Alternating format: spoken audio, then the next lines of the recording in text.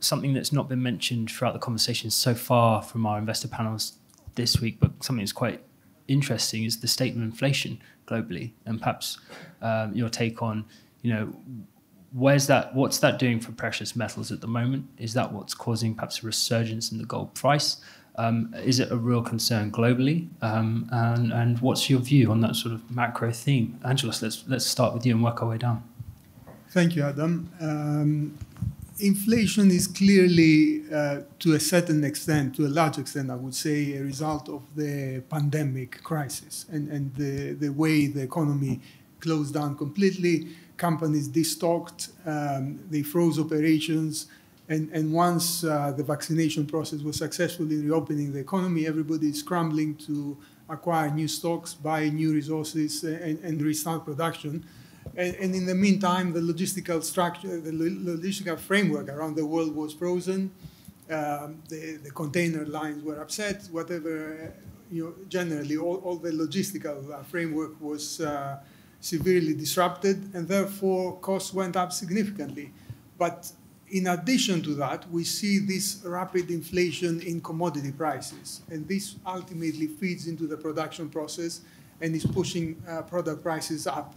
Furthermore, the companies, the industrial fabric of the world, having endured significant damages during the lockdowns of the pandemic, are probably trying now to recover some of these costs and damages by increasing the prices to consumers, to the extent they can, of course.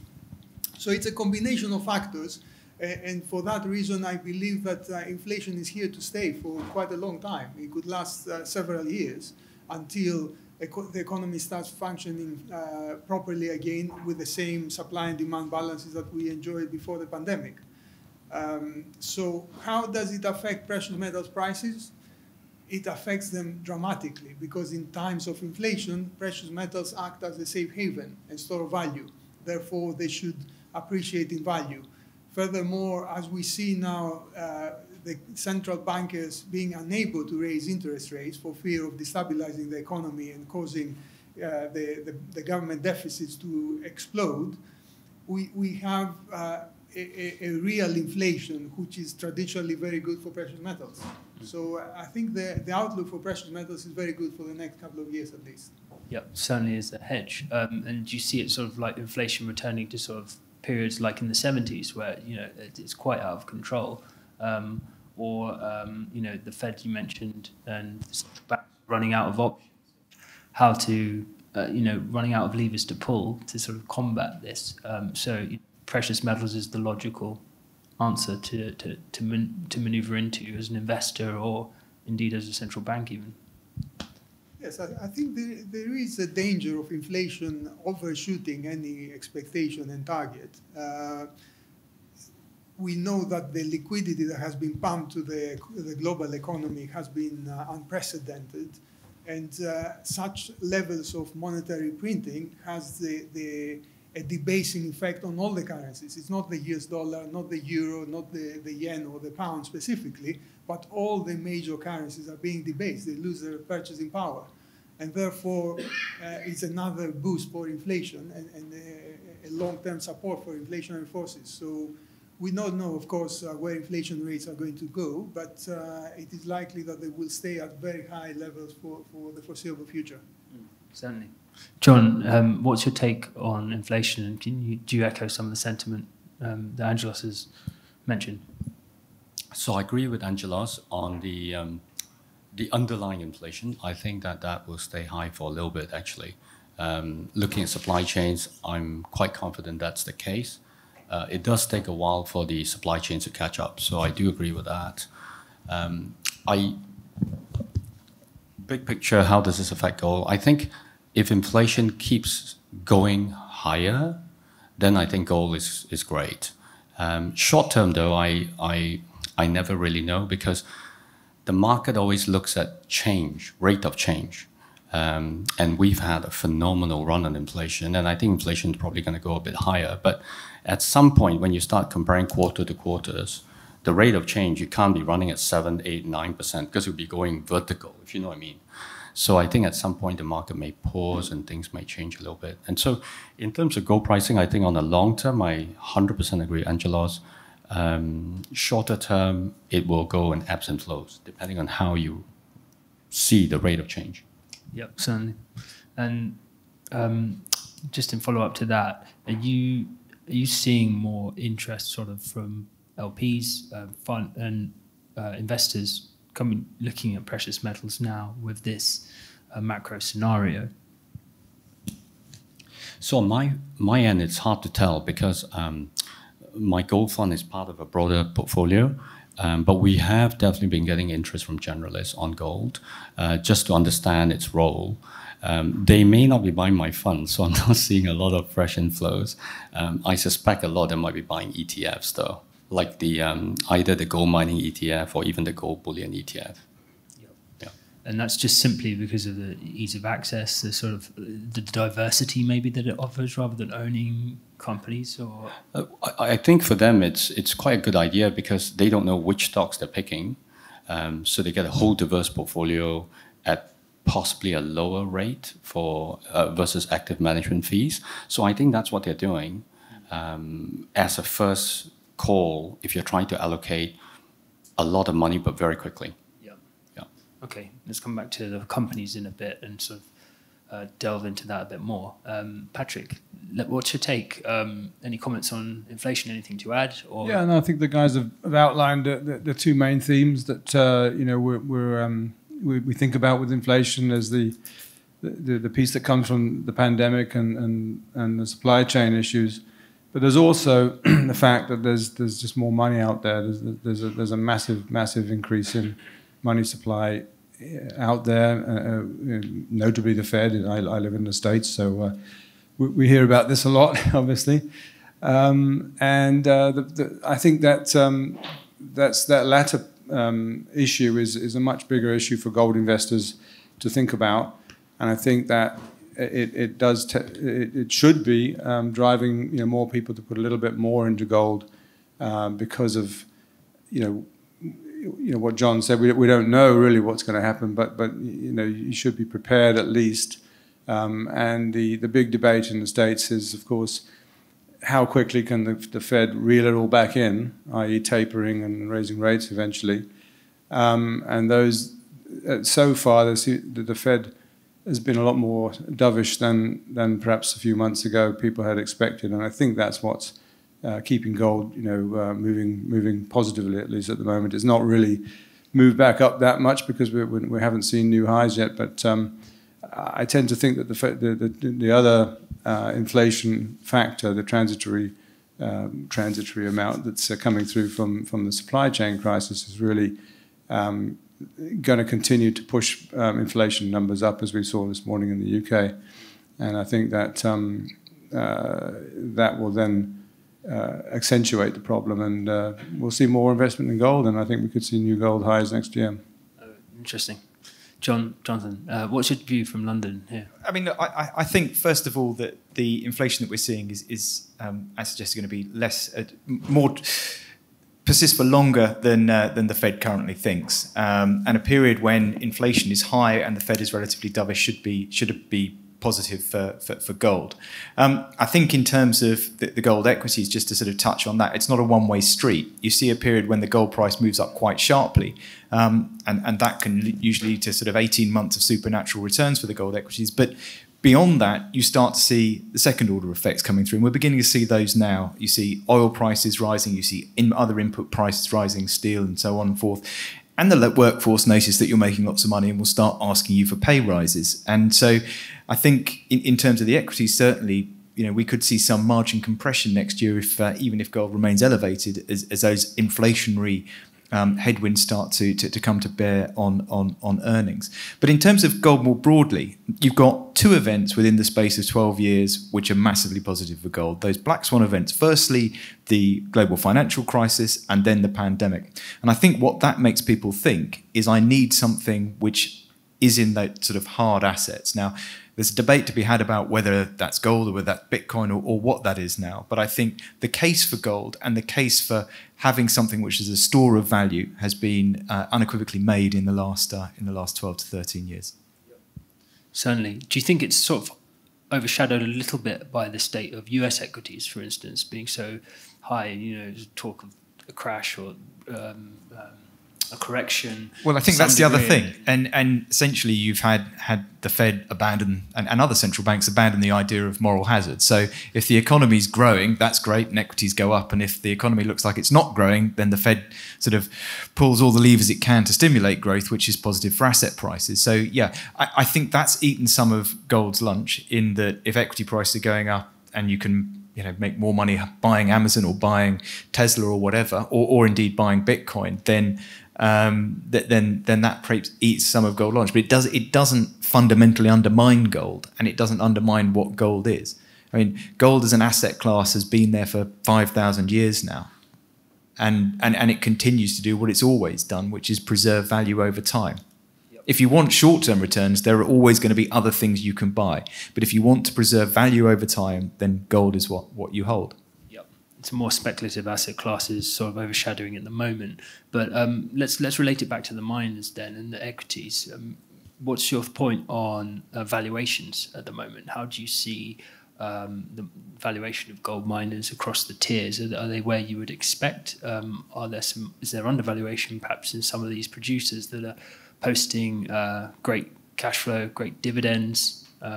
What's your view? Well, look, most of the equities are still flat down a bit this year, and so it's been pretty hard yards for the gold equities this year. And even those that have done very well, last week you saw Polymetal, Endeavour putting out very strong quarterly results, and you did see a positive response to that. But it's my view, and these guys are the ones who run money, may have a different view, but it doesn't look like valuations are stretched at the moment, whether you're looking onto price to NAV or EV, EBITDA, whatever you're looking at. It doesn't, to me, look like valuations are stretched.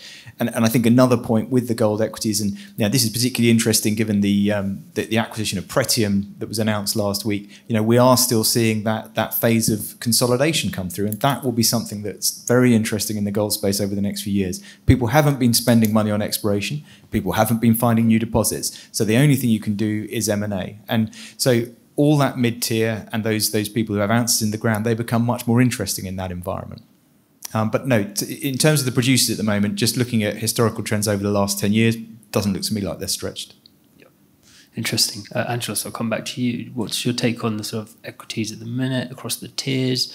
And then also this challenge of, showing interest to the market. Do we need to see consolidation and more M&A to prove more relevance, or do you want to see companies investing more in exploration? Well, I think most of us who have been involved with the mining equities, particularly precious metals mining equities, for a long time, have been very surprised at the apparent decoupling of valuations to where the commodity trades at the moment. And this happened over the course of the last 12 months or so.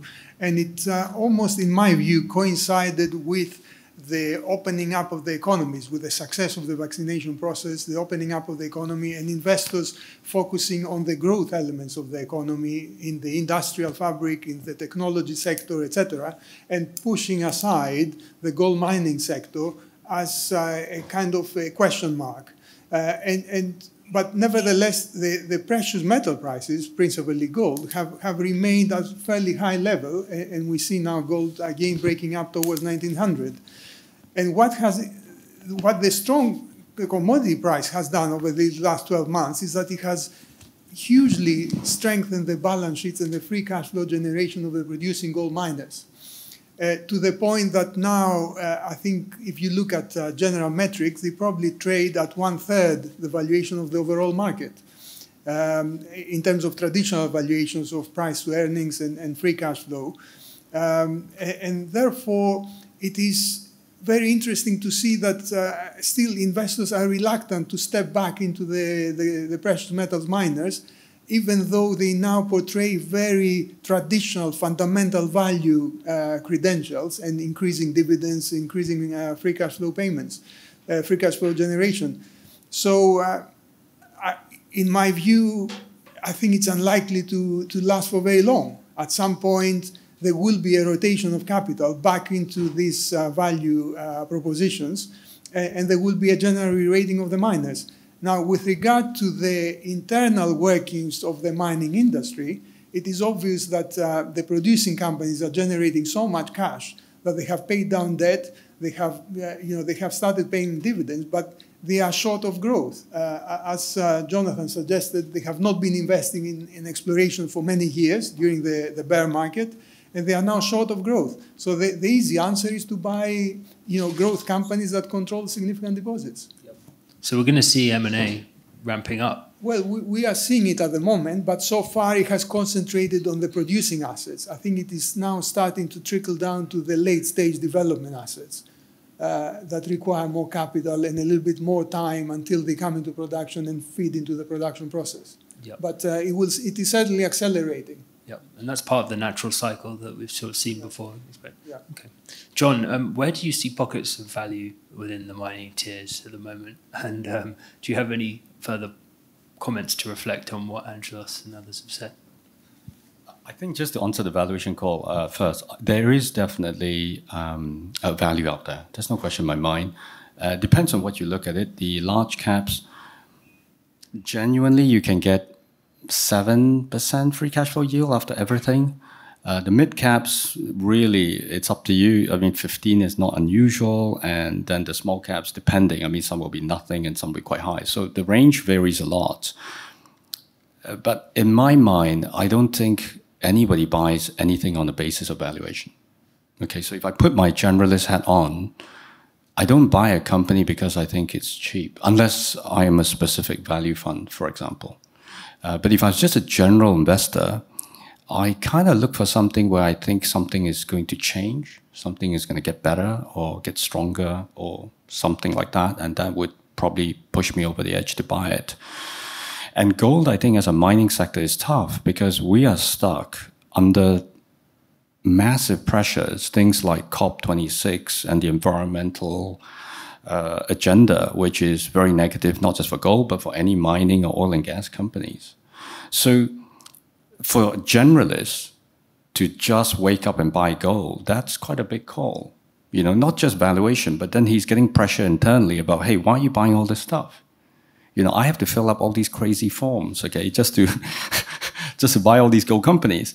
And so I can imagine that I'm a gold mining fund, but if, let's say, I was a generalist, I'll be like, do I really want to kind of do all this stuff? So I think for me to see a change in gold mining, we need some serious success stories. Okay, and I'm really rooting for the industry here. Okay, so I'm looking at all of you guys and really rooting for you. You know, we need companies that just show really great returns because it's very, very well run. We make lots of money. You know, you buy back shares, you reward shareholders, and see some of those. And I think for me, that will be one of the changes. But the real big change, I think, is highlighted by the fact that the rest of the equity market is still strong. If we see a general turn, then I do agree that even if they didn't believe in gold, it's about rotation and about safety. And that will trigger a re-rate in gold miners. But while the economy is running, I agree with Angelos. I don't think people will suddenly just wake up and buy it. But if money's quite cheap, and I'm not getting any return having it in my bank account or anything, I'm going to look at investing. You know, that sort of pandemic triggered a lot of new retail investors, didn't it? So what do you think this correction might be coming within global equities, or it's sort of hard to tell really, just get positioned? With global equities, I mean, look, with my generalist hat on, I can make a call for why I think the S&P will keep climbing. I can. The reason I can is because the discount rate that I'm using is so low. You know, when you put interest rates near zero, I can make a value call for anything, really. You know, Bitcoin looks good, everything looks good. So the problem I have is unless there's a massive change in interest rates, which, you know, I think, you know, I have no idea what will happen, but that could be a very, very big trigger. So just sharing more openly, what the Fed said about tapering, my biggest concern short term is how it'll affect the long end of the US bond market. Because if they stop buying it, the yields will just start to rally, not because there's anything wrong, it's just that nobody is buying it. That alone will change the shape of the yield curve, and which may affect equities. That may change the shape of the real rates curve. So for me, those are the things I'm watching very closely. So far, the danger signs aren't there yet, but it's on my watch list. Excellent. Patrick, could I ask you about any comments on what John's just said, but also where do you see value within the gold miners at the moment? What does your fund tend to look at? Yeah, I mean, I think these things, gold stocks. I remember, many decades ago, I guess, when gold stocks, there were only a few of them, and they were like South African gold stocks, and you'd buy them, and they would be, 10% yield, simple as that. And it wasn't a special sector or anything. It was just at the end of the big run up that we had. Now the stocks are getting up there. The yield is there. I think the market is cautious, though. It's very cautious on gold stocks across the sector. So I spend a lot of my time now with the juniors as opposed to the larger cap stocks that I used to be looking at mostly. But I think that across the sector there's depressed valuations, and what we've seen this year is basically gold hasn't hit new highs. It's been basically therefore down, and so investors are saying, well, I'm not really ready to buy that yet, so that we'll hold off, because if I read the report from my bank, the stock report from my bank, he's going to tell me that gold next year or the year after is going to be $13.50. That's what one of the biggest banks in the world has, and that's what most banks have. So if you're a retail investor and you get the report on gold price forecast from your analyst at a big bank, he's going to call gold price down over the next couple of years. So it's like, I don't know whether I want to be in there. So I think across the board valuations are depressed because people have been expecting the Fed to start the taper, and it's basically written into the expectations. As the Fed starts not to do that, and things start to slip in terms of that timetable, I think people will start to consider the sector more actively. Gold prices, will go up as they have beginning to go up right now. So that's a positive outlook, I think. But coming to valuation in the sector, I know that the producers are trading on pretty low multiples relative to history. But I do think that there's incredible value in the exploration end of the business. And the reason why there is, especially at the earlier stages, is that most of the money, the specialist money in our industry, is crammed into that sort of advanced stage project come producer project. Before that, there's just not much money looking at it. So therefore, that's where the best value is. And I think some of the major gold producers are beginning to see that, and they can come along and they can get excellent projects earlier stage at really for nothing. The entry price is incredibly low. How early are we sort of talking here? Sorry to interrupt. Well, I mean, as early as you can see the whites of the eyes of a good gold project coming towards you. It doesn't have to be that late or that early, but it's really then a matter of risk and reward. What price you pay versus what it might be. So there's a lot more. You're either a pure speculator or you're very detail oriented to be able to understand what's value and what's not in that sector, which is a bit of an issue for the earlier stage companies. But I do think that because the royalty companies are not there, the private equity companies are not there, and these are the guys with the big money in the industry, and the gold funds are really not there as much as perhaps maybe that's changing, but I think that there's been an incredible focus on production.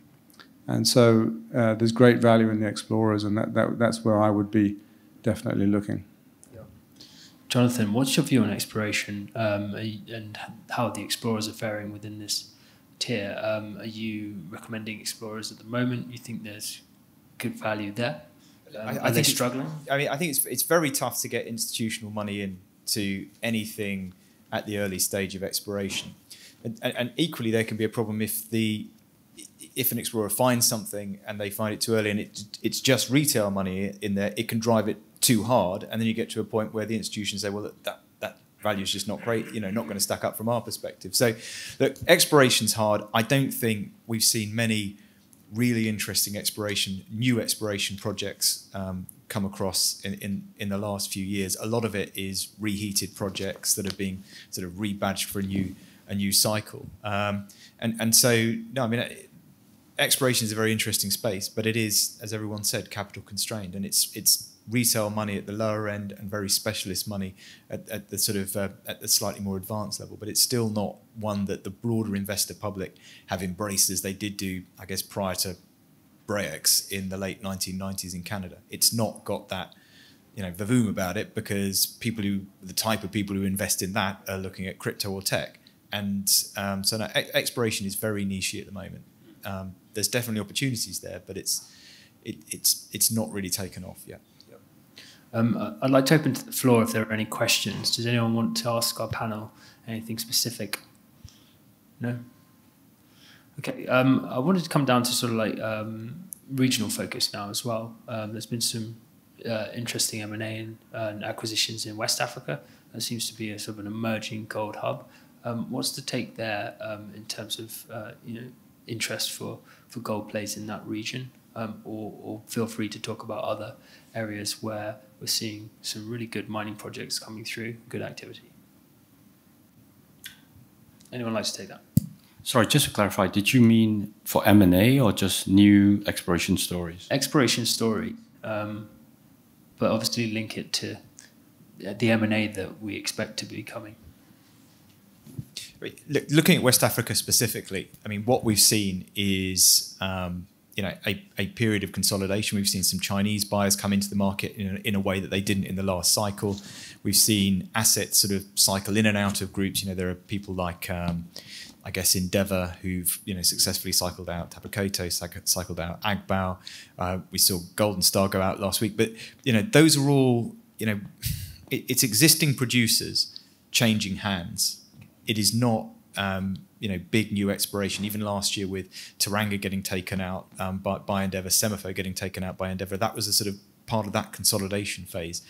I can't think of, aside from Cardinal's Nandimi deposit, which was a new discovery, I can't think of anything big in West Africa in the last couple of years that's really sort of gripped the market. And that reflects, as we sort of discussed in the last point, a period of certainly if you look at the Sahel region around Burkina Faso and Mali, political difficulties and security difficulties, and a period when exploration is massively out of favour and people aren't putting dollars into the ground.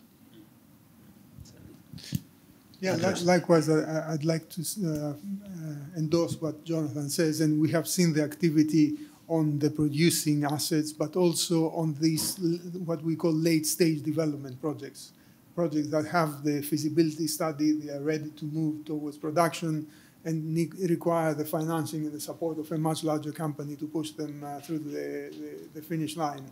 But below that, we see some activity among the junior companies for some earlier stage project. But I think, again, there, what people should make a distinction is what is the issue of marginality. We see some projects that were abandoned in the 80s or 90s and are now being brought to the market, claiming that they are projects that are almost ready to come into production. And these are things that probably did not make sense for 2 decades because the commodity price was low. And now that we see gold price rising, obviously they are marginally profitable. But I think the seasoned operators, the mid-tier producers, the larger companies, are still very wary of touching that stuff. They will not go near these companies unless they see a clear value proposition that can come to production very quickly. Yep. Please. The only other thing I was going to say is that I agree, in terms of exploration, new projects is not many, but normally in a normal functioning market, the way that gets arbitraged away is usually the producers. Because if you have got a high rating and you are the producer, you can use your paper to buy something that is on a very low PNAV, for example. The reason they haven't come in tells me a lot about how the mining CEOs are thinking and where their confidence lies. So if you had a very strong long-term outlook on gold pricing and you're very bullish that, let's say, I don't know, make a number up, let's say you think gold's going to go 5,000, you would hoover up a lot of stuff. But the reason you're not is because you're not confident.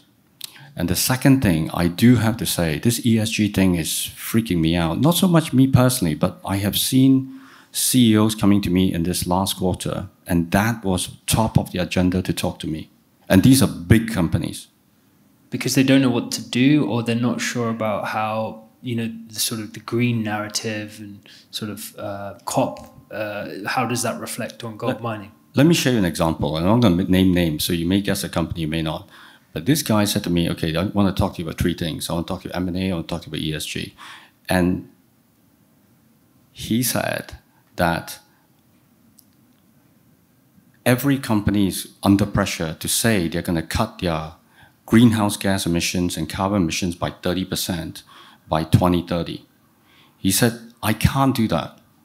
Okay? He said, I can't do that because I can't change my fleet from running on diesel to electric. It doesn't work. Second, he said, depending on the geography of my mine, the grid power they draw, if it's diesel, it's diesel, or if it's hydro, it's hydro. If it's coal, it's coal. I can't change that. So how does that affect my thinking on M&A? And he says, well, I now have to look at assets where I think maybe an underground mine is better than an open pit because I don't have to run so many trucks. Okay. And he said, but an underground mine means I can't buy something big. Okay. So these CEOs are using this ESG to think because they are under pressure to tell everyone they're going to cut it by 30% and be net zero by 2050. Most of them cannot be net zero by 2050. It's not possible. Greenwashing if you say you can, but you can't. And we're seeing a lot of that in other sectors, or people launching funds and things like that, for instance. But yeah, it's a great point. It's a shame that we've come up to the end of time on this. But yeah, just to the other panelists quickly. ESG, is it sort of slowing down capital a bit? Is it forcing a lot more thinking from investors and companies? I'm actually writing something at the moment which is sort of looking at all of this and looking at historical trends. Mining companies actually generally have a pretty good story to tell on the social and governance side. Most companies tick most of that criteria. But as John said, what you simply can't do is all of a sudden magic up a fleet that runs on hydrogen because the technology doesn't exist and the kit doesn't exist. Depending on where you are, you can't magic up renewables. If you're reliant on a grid, you can't change that power mix, and not everywhere is going to be suitable for wind, solar, or hydro. So my expectation would be you'll see a lot of people who can installing solar and renewable electricity over the next few years. You'll see hydrogen fuel trucks coming in towards the end of the decade, but the technology doesn't exist at the moment. And the other thing that you can't get away from in the mining industry is that grades are declining. They're declining by 2% a year in copper. They're declining by 1.5% a year in gold.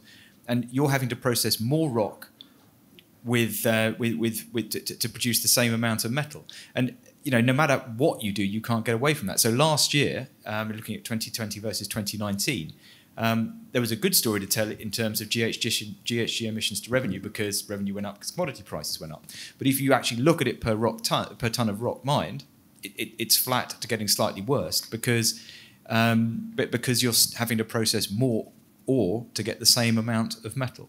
And that problem is intractable. But in terms of a lot of the parts of the piece, in terms of putting in policies, in terms of particulate emissions, in terms of everything else, the mining companies are doing an increasingly good job. They are killing fewer people. So the companies under our coverage, you look back 6 years, this includes Rio Tinto, BHP, they were killing about 30 people a year. Now they're killing 4 or 5. If you look at the long-term lost time injury frequency rate, it's halved over the last 6 or 7 years. There's a good story here. Yep. Still 4 or 5 too many, but yeah, it is. I'm not saying the trajectory is good, and yeah, it's a great point. How do we scale while reducing impact? And that is the sort of perennial challenge, I guess, of mining, fitting in with this COP agenda and the likes. Anyway, look, we're out of time. We should do a session on ESG and gold mining next time. I think that would be quite apt. Anyway, round of applause for our panel. Thank you very much. Thanks, gentlemen. Thank you very much. Okay, we're going to.